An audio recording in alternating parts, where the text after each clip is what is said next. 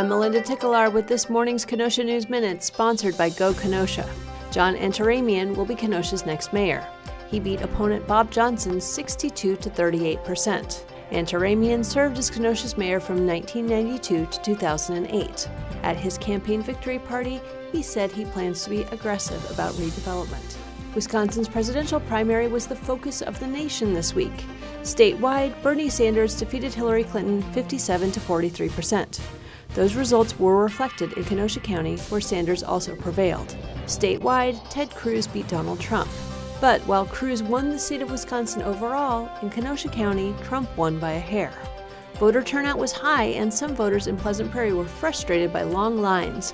Some said they had to wait 90 minutes. Turnout is predicted to be way over 40% across the county. For more, check KenoshaNews.com and pick up the Kenosha News.